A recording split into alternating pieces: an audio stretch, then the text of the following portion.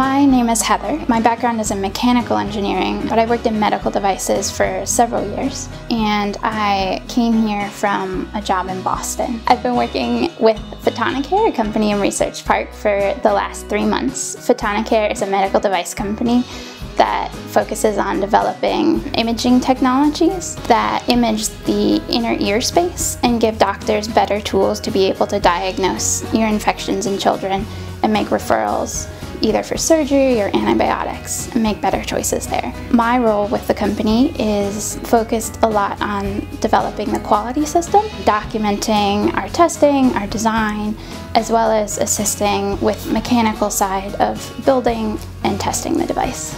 I came to Champaign-Urbana because my husband had graduated and was looking at professor positions, and one of our biggest concerns when looking at jobs with him was whether it would be a place where I could find a job that I was going to enjoy.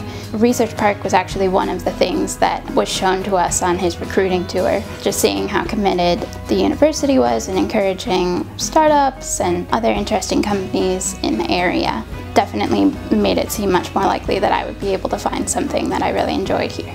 And then that's absolutely turned out to be true. I have really enjoyed working with Photonicare. My coworkers are great, and the facility at EnterpriseWorks is beautiful. We enjoy different events and the tea I especially appreciate.